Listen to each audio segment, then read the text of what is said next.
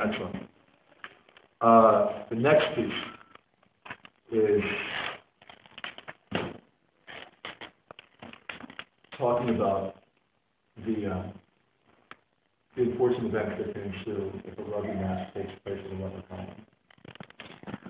So, what happens is I had to do a lot of formative research on leprosy and rugby, two subjects I knew little to nothing about. It was much easier to get a grasp on leprosy than it was rugby.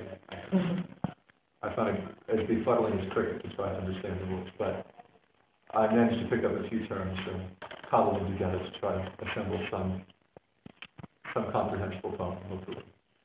So this is about a leprosaurian's rugby team, and how much it's just a terrible idea when you can play rugby with a leprechaun. The tragedy of St. Bacteremia, leprosaurian rugby league. The St. Bacteremia leprosaurian rugby league had an impeccable record, owing to their great difficulty in finding a competitor. Far and wide, there was not a team which was overly eager to meet the scrofulous odds on the rugby pitch.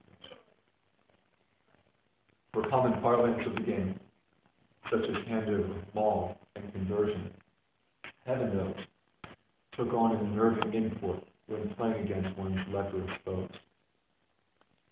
That's rugby talk, that is. All took a turn for the ghastly with foreboding doom when thrown off course just outside of Rangoon. For it was here that the persnickety periwinkles steamer became quite lost and they played their match at St. Bacteremia's instead of Auckland. The match was lengthy to say the least, taking the better part of the day, what with the periwinkles' frequent applications of arsenic and heliovore after each play.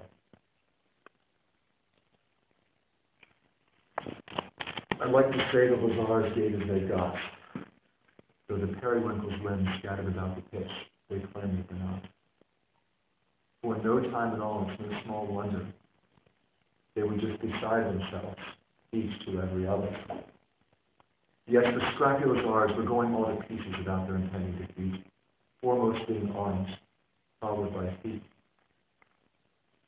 The periwinkles had to forfeit, despite the margin by which they led, for by this time the Lazars were little more than torsos with heads. With that, we bring the tragedy of St. Bacteremia Rugby League to a close. And the origins of that expression, the sound of the rugby match, the leprechaun, we each now know. We're scattered. Yeah, so Lazar is, they were called Lazar houses. So Lazarus is like the patron saint of lepers. Mm-hmm. So I wanted to have them have a mascot and then something that's a little so scrappy. They're scrappy, but they're also scrappy. Yeah.